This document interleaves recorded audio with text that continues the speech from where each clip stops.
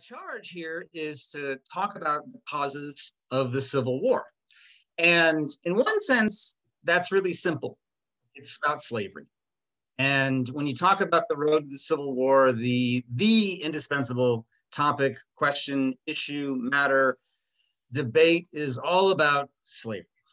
And I think we've come around as a society to what Abraham Lincoln said in his second inaugural, which is that everyone knew that it was somehow about slavery.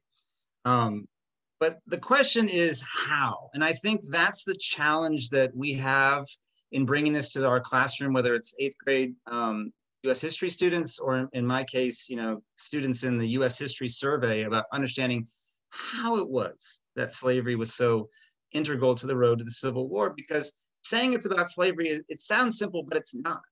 Slavery is interwoven into every aspect of American society in the 19th century. So you're not just talking about an economic system, you're talking also about a political system, you're talking about a social system.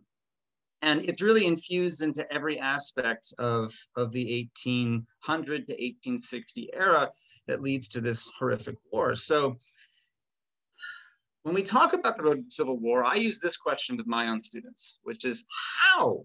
And I emphasize that first word, how did controversies over slavery become so sectionalized between North and South? How did they become so vicious that we end up fighting each other and killing each other starting in 1861, right? It's not just that slavery is a controversy, it's that slavery becomes the controversy and becomes something so sectionalized and such a vicious fight. That's the question. How does that happen, right? And it's important to focus on because, as you guys know, with the revisions of the TEACs that the state of Texas made fairly recently, your readiness standard 8.8B says to do exactly this, right? Explain the central role of expansion of slavery in causing sectionalism, causing disagreements over states' rights, and the Civil War. The key word here is explain, right? How do we unpack that for our students and really try to understand the way that lays out? That's what I want to do in this presentation. And so that's where I'm going to aim in the half hour that I've got to kind of go through some of this stuff. So I'm going to go a little fast and furious at times. But again, along the way, throw questions into the chat box and we'll circle back around and try to address anything and everything you guys have on your minds, okay? So for me, the way I unpack this with my students is to talk about first and foremost, the Cotton Revolution that erupts in the 18 teens, specifically 1815, and really changes the trajectory of slavery in the United States. And really is, I'd say, the first step toward the American Civil War, the way it lays out in the 19th century. And the reason this matters so much is that coming out of the American Revolution, I don't know if you guys have a chance to talk about this, I'm sure you've touched on it, but coming out of the American Revolution, there's an open question about the future of slavery in the United States. Most of the prominent founders, people like Thomas Jefferson, hoped that slavery would eventually somehow, to use Lincoln's word again, disappear and die away, right? The founders recognized the contradictions between what they fought for in the Revolution, in independence and liberty and freedom and the rights of man, and then to continue holding people enslaved, and that didn't seem to fit very well together. And the founders were really, I would argue, embarrassed by slavery. And that's why the word slavery doesn't show up in the Constitution. There's 3 different parts where slavery is in there, but the word itself doesn't come in because they didn't want it. It hoped it would somehow, again, disappear long term. Well, the Cotton Revolution makes that impossible, because what happens with the Cotton Revolution is that cotton prices go up in the 18 teens, and it makes slavery more valuable than it's ever been. And it puts the United States on a very different trajectory when it comes to slavery. And the reason that happens is really because of the prominence of the British Empire, right? England's place in the 19th century world. So one of the things I always tell my students, and something I would emphasize if I was teaching in 8th grade as well, is that you lived in the 19th century, you really lived in a British world. The British Empire was by far the most powerful economic, political, and military force in the world. And the reason they were those things is because they had a massive trade empire.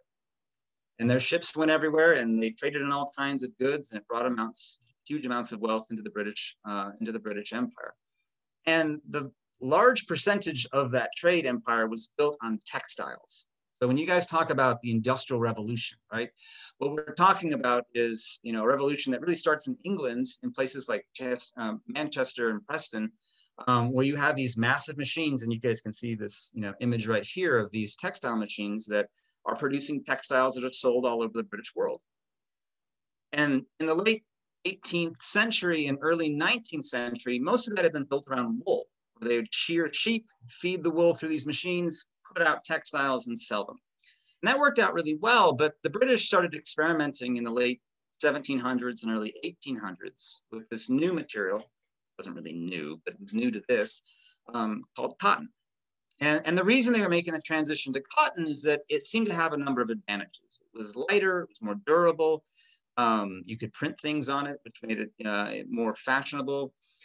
But you could also scale it up. There's only so many sheep that they could shear and feed the wool through these machines. So around 1815 or so, British industrialists shifted pretty much their entire industry away from wool and toward cotton, because you could grow tons of cotton and you could get an almost unlimited supply of cotton, at least in theory, that you could feed into these machines. When they did that in 1815, this is at the close of the War of 1812, but when they did this in 1815, massive demand for cotton was now coming out of the British Empire, and that drove the price of cotton way, way, way up, and it doubles overnight from 15 cents a pound to 30 cents a pound in 1850. Just think about that for a second. In 1815, the price of cotton, because of the British, doubles from 15 cents a pound to 30 cents a pound virtually overnight. And that then sets in motion one of the most consequential migrations in all of American history, right?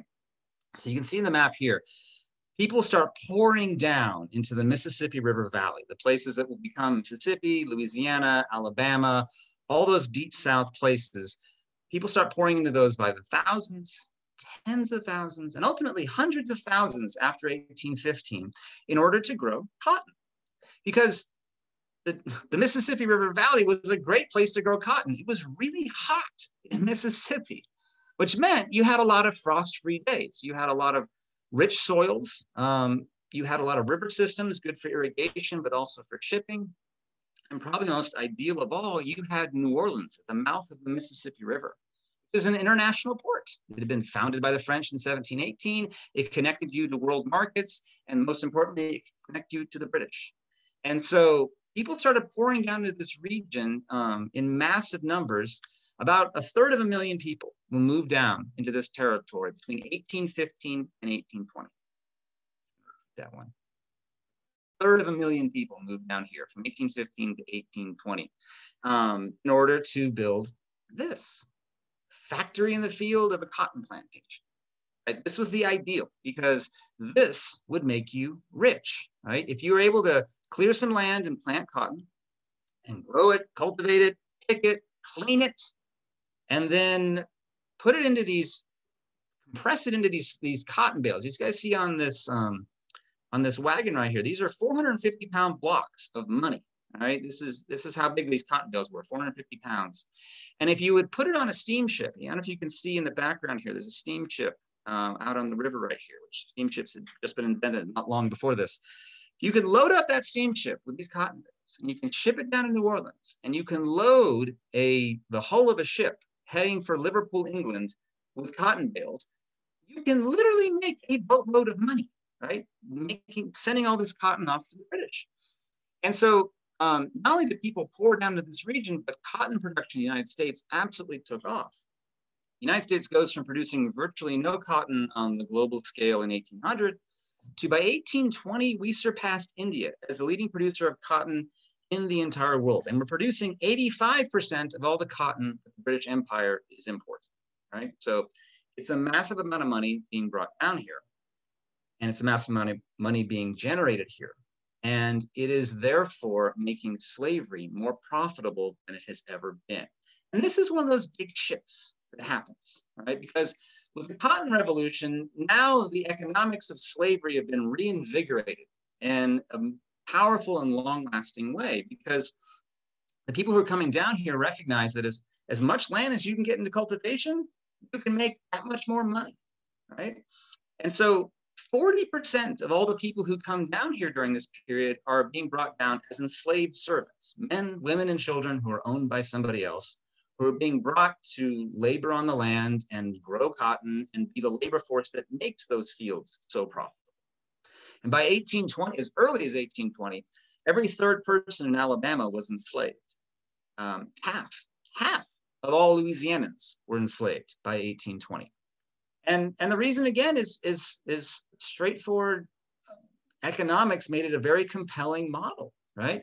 Every enslaved person you could put to work on your plantation meant 8 to 10 more acres in cultivation.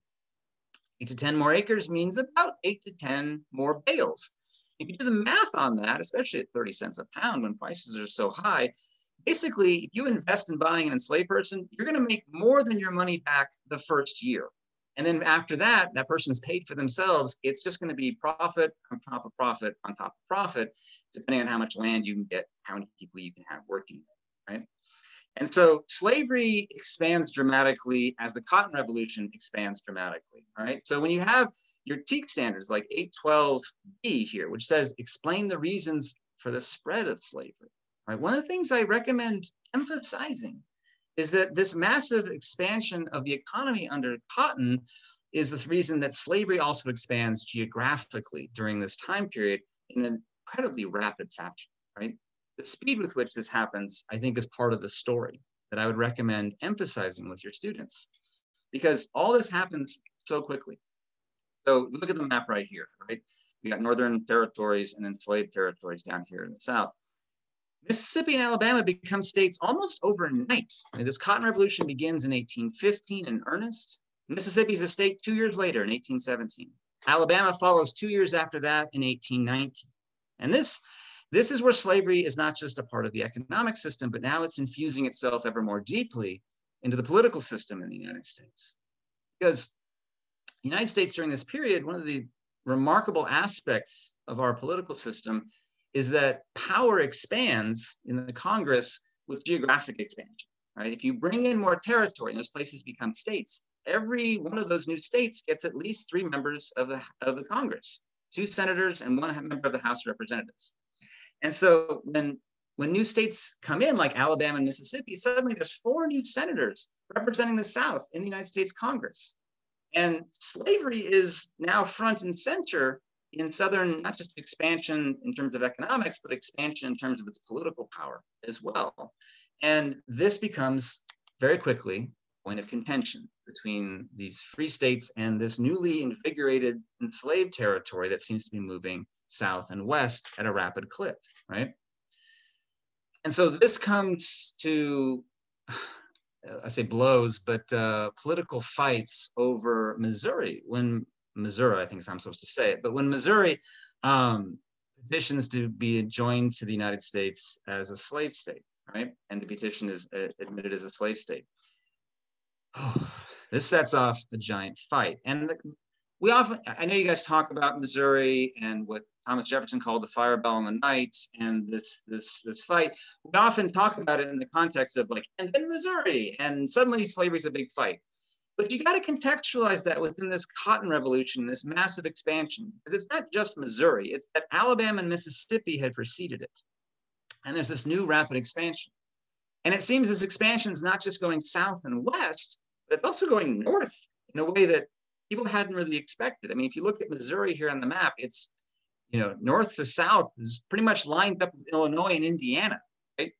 And a newly expanded, invigorated South is now expanding slavery into all kinds of new territories. And this sets off this battle within the US Congress about what's that going to mean for political power in the country, right? The balance between free states and slave states in the US Congress as people start, I say picking up battle lines, but North and South starts staring at each other more directly over these lines of power that are being drawn in the US Senate, right?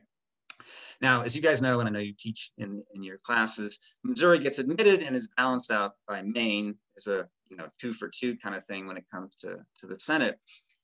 And they try to solve this issue long-term by drawing the 3630 Louisiana Compromise line, right, under which slavery can exist, which is basically modern-day Oklahoma and Arkansas, north of which slavery will not exist, right? The rest of the Louisiana Purchase, this unorganized blue territory here, will be free forever and ever and ever, and things are going to be cut off. And so I want to point you guys again towards the TEAC standards, 8.6b, when it asks you to analyze westward growth of the nation, including the Louisiana Purchase.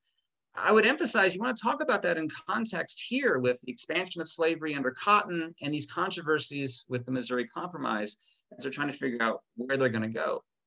And they chop up the rest of the Louisiana Purchase, you know, the northern portion being reserved for free states. And I want to emphasize this to you. Look at the map, right? That does not leave much more room for the expansion of the slave South. Just Arkansas Territory, as it's labeled here. It's not very much compared to what the free states are going to get, right? That's a pretty broad imbalance there. And so in some ways, it looks like the future of slavery's expansion is hemmed in by all of this.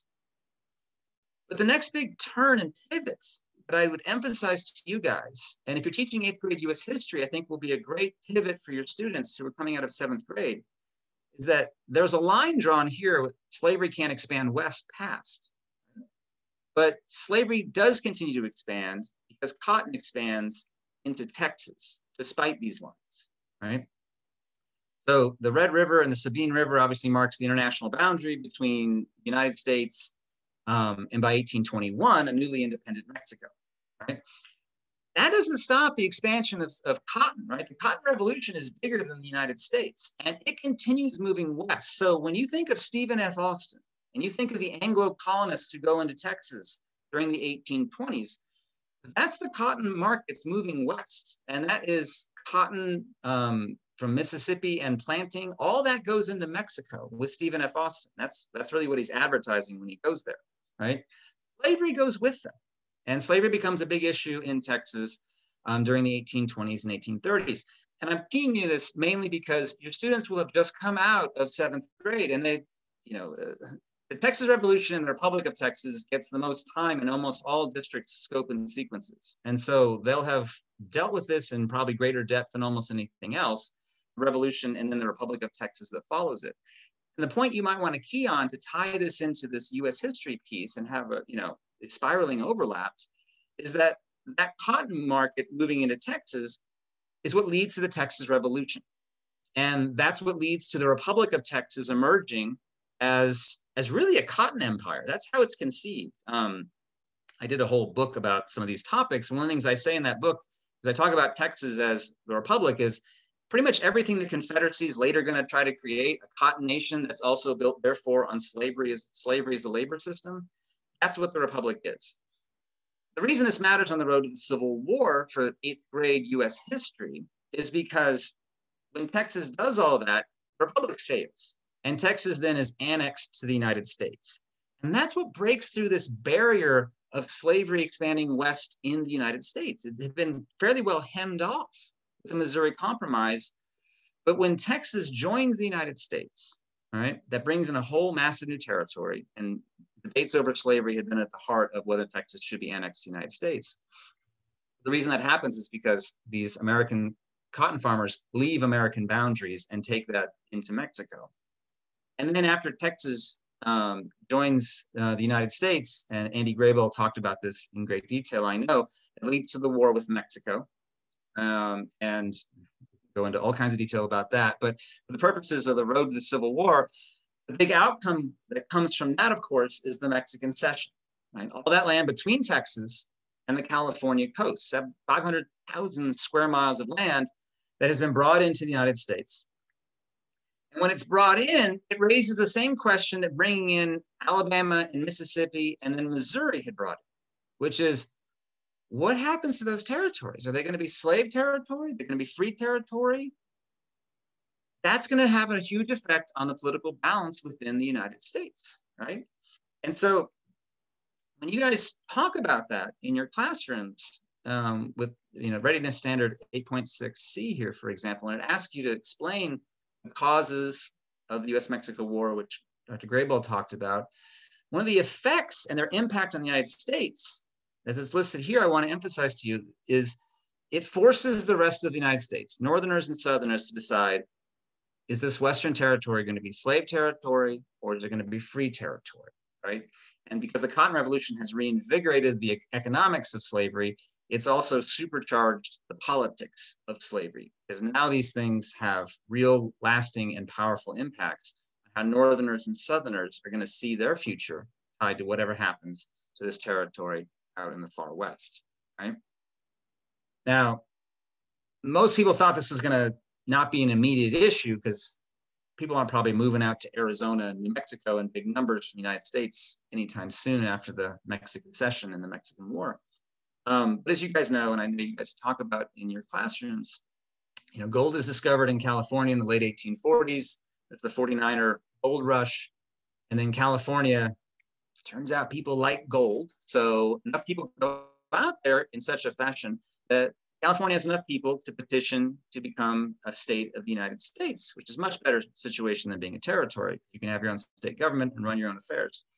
So California petitions to join the United States as a free state. And this forces both Northerners and Southerners, all of a sudden, in the immediate aftermath of the US-Mexico War, to confront this issue of, okay, what is this going to mean for the balance of power now between slave states and free states, particularly when it comes to the United States the United States Senate. So when we get to this point, something I always do with my students, and I highly recommend it, is I pause. And I try to talk through with my students, okay, why is that such a crisis? I start with Mississippi, Alabama, and Missouri, and talking about the balance there. And I say, now when this comes in again, 20-ish, 30-ish years later, why is that such a big problem all over again, right? And the way I do that is I talk about the Southern perspective and the Northerners' perspective looking out West. And this is something that I spend a good deal of time with because I think it's important to unpack if they're going to understand the road of the Civil War that lays out after that, right? So here we've got a Southerner. This is my stand-in Southern, all right? And say he's in Virginia, Georgia, Mississippi, or even Texas, all right? And he's looking west, and he's looking at, New Mexico, Utah territory, the areas that's going to be all that territory in the West. He feels very strongly that slavery must be allowed to expand west out into that territory, right? The question is why? Why is this so important, all right?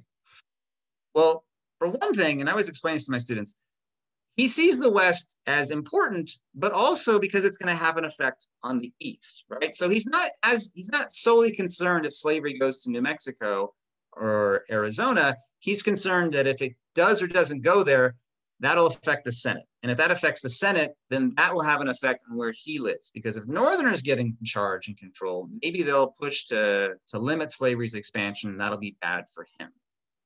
So in many ways, he sees what happens out in the West as a proxy for what's going to happen in the East. If something happens out in California or New Mexico, it might have an effect on Virginia or Mississippi or Texas. And he's determined, no matter what happens, that he has to protect this investment in slavery because economically, he's very, very vested in this surviving, right?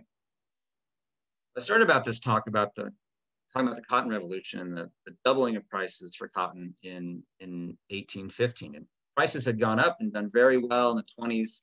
In the 30s, they go down because there's a panic. But right after the US-Mexico War, cotton prices start climbing again. This is real important again on the road to the Civil War because just like in the 18 teens, this invigorates the cotton economy and therefore slavery. So cotton prices start climbing to 20, 30-year highs during the entire 1850s. And so the Southern investment in slavery doesn't go down. It's not that things are wilting and going away during the 1850s. They're as vibrant and really doing better than they've ever during the 1850s. So much so that by 1860, by the time you get to the eve of the Civil War, Southerners, white Southerners, have $3 billion invested in their slaves. $3 billion. That's in 1860 money, right? An enormous amount of money. So just from a livelihood standpoint, the Southerners feel very strongly that this is something that they have to defend. If they have to defend it in the West, protect it in the East, and vice versa, they're going to do that. By the time you get to 1850 as well, white Southerners have also come to the conclusion that slavery is not just an economically good thing, but it is a morally, politically, socially good thing. It's just good all the way around, right? Where the founding fathers had been kind of embarrassed by slavery and saw it as something that's a backwards sort of thing they just didn't know quite how to let go of, and hope would go away at some point somehow. By the time you get to the 1850s, white Southerners would have told you the exact opposite. It's like, this is great. This is not just great for us, because yes, it's making us money, but it's good for the enslaved people. It's good for everybody. And we're holding on to this thing. They called it a positive good. And how do we know this? This is the phrase I always use with my students. How do we know this? Because they said it. And they said it over and over and over again. All right. So I'll give you an example. This image right here is the front page of the Texas Almanac for, as you can see, 1858. And it's still published to this day. It was full of all kinds of amazing information. But there's an article in this almanac where a white Southerner in Texas in 1858 explained why slavery was a good thing, right? And I'm not going to read through these in the interest of time. They're going to be in the PowerPoint that we'll put up on the Google Classroom, so you'll be able to read through these on your own. But the long and the short of it is it explains that slavery is good, according to white Southerners. It's good for the enslaved people. It's good for the white people who own them. And it's good for the economy, not just for the United States, but really for the entire world. And so all things depend on this, right? And there's something else I want to emphasize to you guys, and it's important to talk about on the road to the Civil War, is that because of the Cotton Revolution and because of the profitability of all of this, white Southerners went through this process of rationalizing slavery, right? Humans like to think of ourselves as very rational creatures, and occasionally we are. But my observation through history is that we are actually much better at rationalizing things. And white Southerners did that over the course of the 1820s and 30s and 40s. To by the time they get to the 1850s, they say, this is a good system for everybody, including African Americans.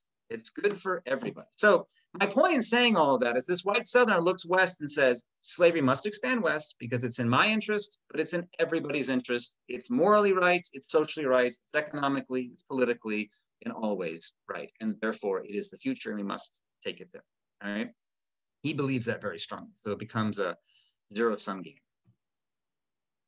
On the other side, of course, are white Northerners who see this from a very different perspective. And this is something that I have a little more trouble, I think, walking through with my students. So I think it's an exercise that's worth having and walking through our students on the logic, such as it is, of why white Northerners oppose slavery expanding west, right? And I'll ask my students, like, so we understand why white Southerners thought this was good. Why do white Northerners think it's bad?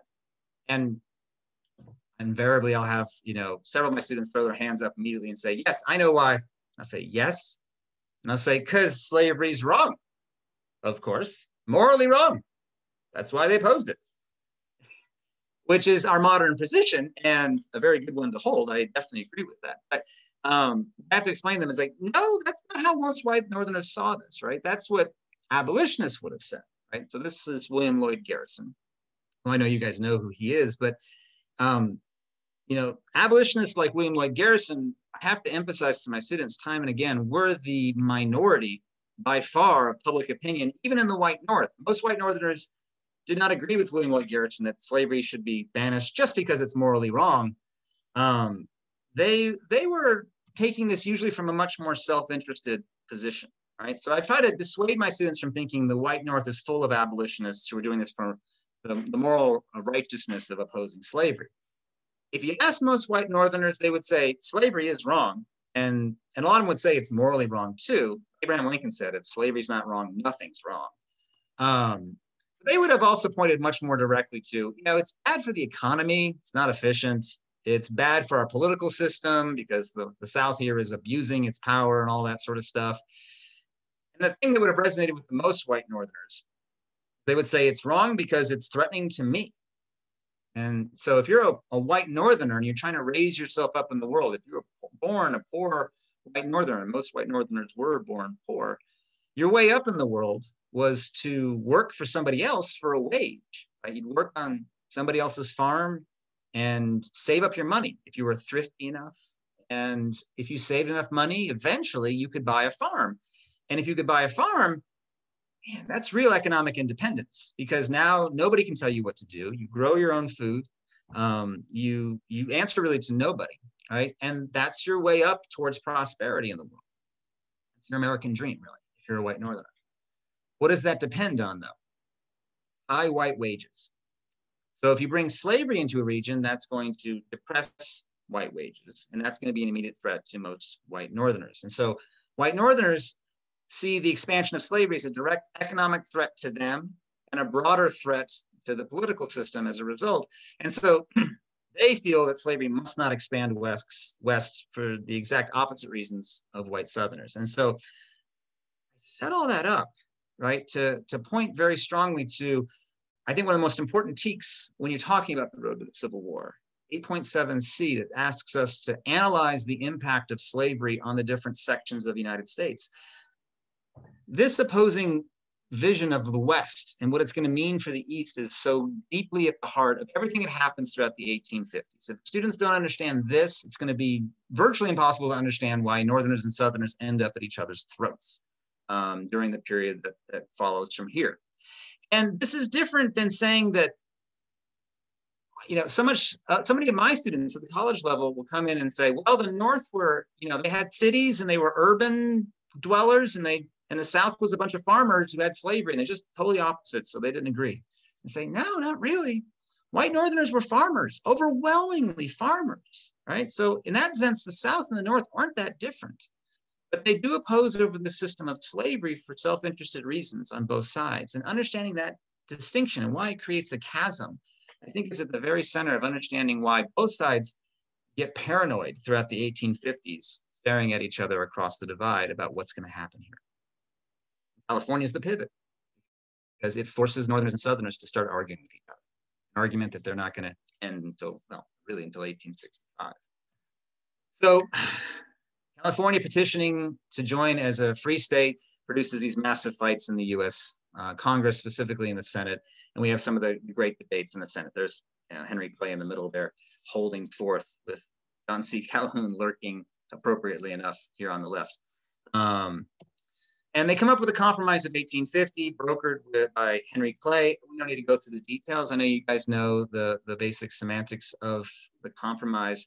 I just want to point out, though, that this is the beginning of this effort, much like the Missouri Compromise before it, to find some middle ground on slavery.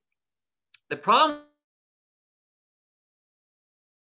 is the whole 1850s is this long story of the middle ground eroding over the issue of slavery, as both sides increasingly feel like they're getting the short end of the stick, and they're staring across the crevasse at the Northerners or Southerners, whoever their enemy was in the situation, who would be increasingly impossible to deal with. So with the Compromise of 1850, California comes in as a free state. The rest of the territories are organized. It could be slave or free, just depends who shows up there. The idea of popular sovereignty, that's a win for the North. So the South gets the Fugitive Slave Act of 1850 that forces Northerners to act as slave catchers for the South. By the way, when we talk about states' rights, here's a good example of the South was very happy to use the federal government when it was in their interest and tramp all over the North's states' rights. There's a North in this case that's saying their states' rights were being trampled on by the Fugitive Slave Act of 1850, and the white South is saying, y'all be quiet now. The federal government has power to deal with these sorts of things when it needs to, right? And then slavery is abolished slave trade's abolished in Washington, D.C. Slavery itself continues. It's a compromise in the middle that really satisfied nobody and only sets up the next big controversy, which is the Kansas-Nebraska Act, right? You guys know this. In 1854, the territories that had been reserved by the Missouri Compromise to be free state territories, right, get rezoned as anything goes territory.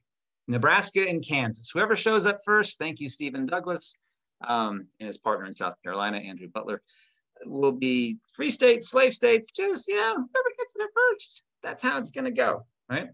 And in the aftermath of Mississippi, Alabama, Missouri, California, all these controversies over these things, that meant the stakes were enormous because everybody understood that geographic expansion means political expansion of power in the United States by this point. And so this sets off a series of conflicts and chaos, right? So you guys know people start pouring into Kansas from both the north and the south to try to claim it. A civil war literally breaks out in Kansas between Northerners and Southerners, each trying to claim the territory. They have rival state governments at Lecompton and Topeka. They send separate rivaling constitutions. It's a hot mess. And it matters because they literally start killing each other. Right? Most famously, John Brown makes a national name for himself when he and his sons go slaughter some pro-Southern settlers on Potawatomi Creek. And you know, the nation feels at the precipice of something really awful here. And it raises the emotional tensions here, where both Northerners and Southerners are appalled at the actions of the other and start imagining the worst possible things about each other, right? I think the most important outcome, and the one I would definitely emphasize with my students, is Northerners are so outraged by this rezoning of the northern half of the Louisiana Purchase, to go back to that teak, that they found the Republican Party, or some Northerners, in the aftermath of the Whig Party dissolving and the Free Soil Party not becoming as big as it wanted to be. Angry white Northerners established the Republican Party on this platform of, and this is the only thing the Republican Party stands for when it's founded in 1854, slavery must not expand west. Done. Right? So that Northern perspective of if slavery expands west, it's a threat to white wages and really to white labor. That's the very essence of the Republican Party. And that matters obviously for all kinds of reasons, but the central one I think to emphasize right now is that when the Republican Party emerges, this takes away the middle ground for compromising over slavery, right? Because when the Republicans show up, the one thing they can't compromise on is the one thing they stand for: slavery not expanding west. And so this takes away the ability to have something like the Compromise of 1850 or the Missouri Compromise before that. And so it becomes an increasingly all or nothing debate in the United States between free states and slave states about who's going to win what,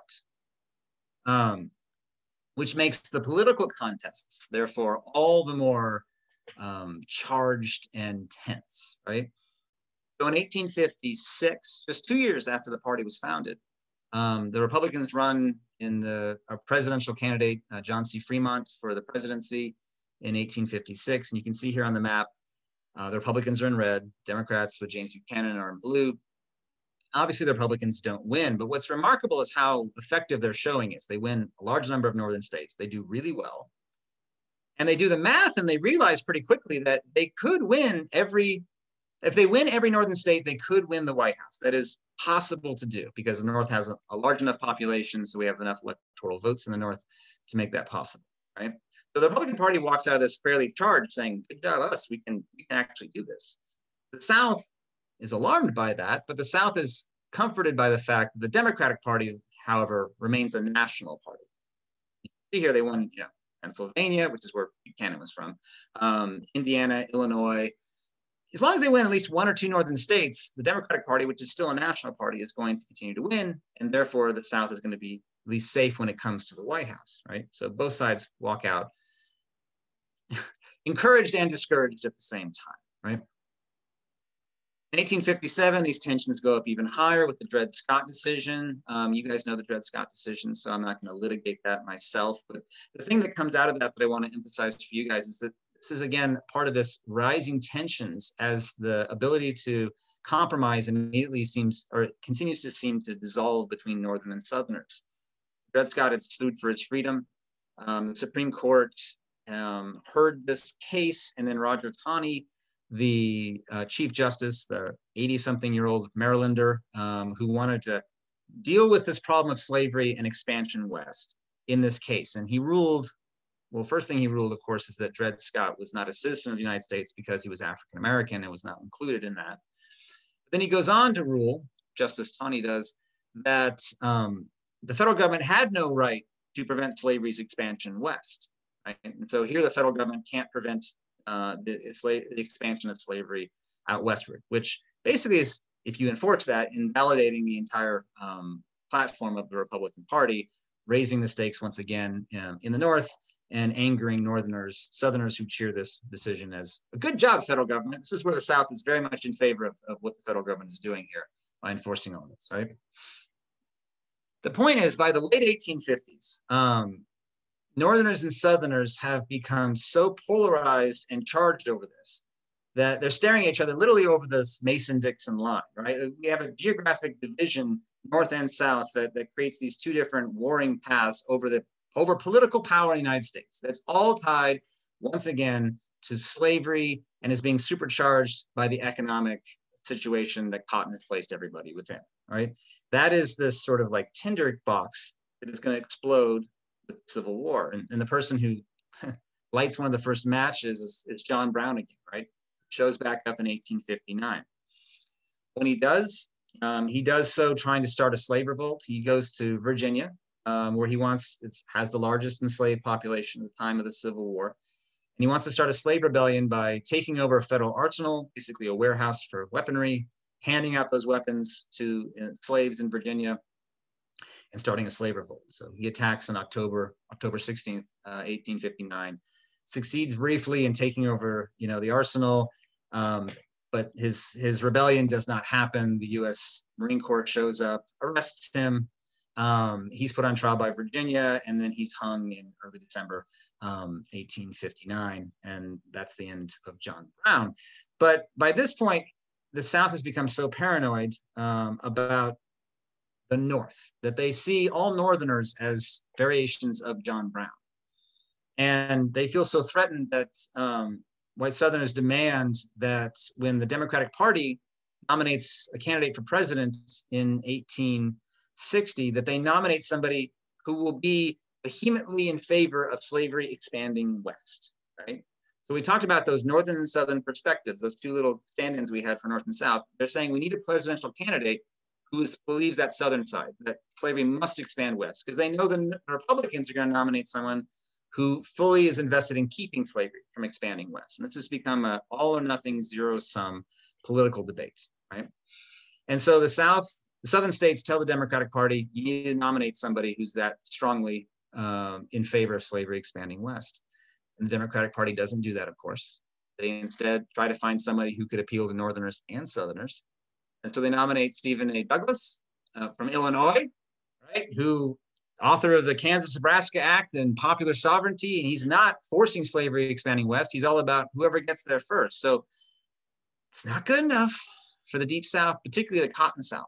And so those states, and you guys are mostly in Texas, Texas helps lead the walkout from the Democratic Convention that nominated Stephen Douglas. And they essentially go down the street, nominate their own candidate, John C. Breckinridge, a Kentuckian who is fiercely in favor of enforcing slavery's ability to expand west. And so the Democratic Party in 1860 has essentially split itself now sectionally between Northerners and Southerners, between a Northern Democratic candidate and a Southern Democratic candidate. When they did that, they opened the door to the Republicans to fulfill their dream that seemed fairly unlikely just a year before this. Because now, since the Democratic Party is divided between sections, that means if the Republicans can nominate somebody who can win every northern state, they can possibly win the White House.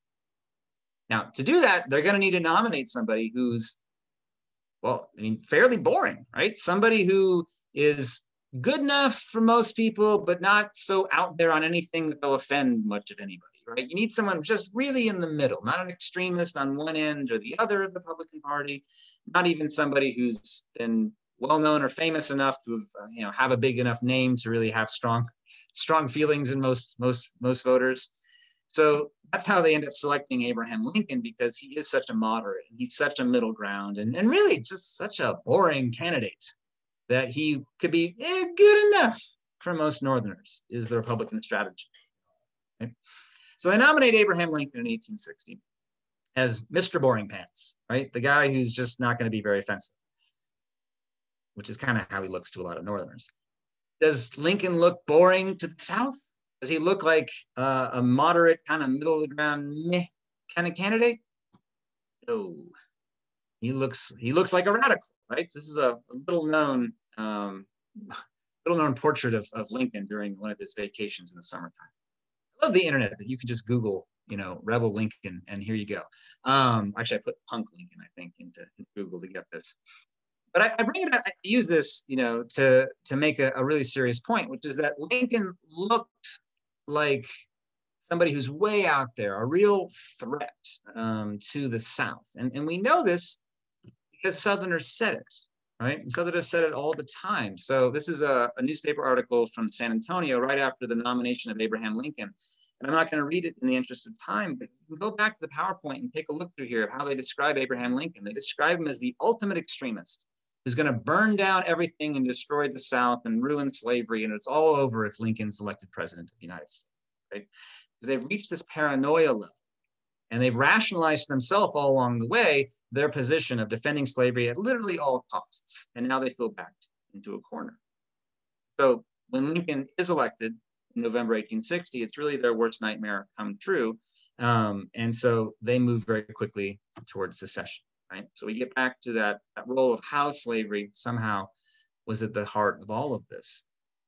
And the question of how these controversies played out over this time period, and what the Teak Tax has to say, which is to explain that central role. It's a long, winding path, and it's very tied into all kinds of things, not just the economy again, but the political system especially, and the social system as well. And emphasizing all of those pieces and how they fit together, it's how we can help our students understand that when you talk about states' rights, or you talk about sectionalism, you're talking about slavery at the very center of that. And emphasizing that is the only way it's going to make sense to them of how they got to the precipice of war, and therefore how we got into a war that will really redefine the United States forever. With that, I'm going to stop and see if we have time for questions.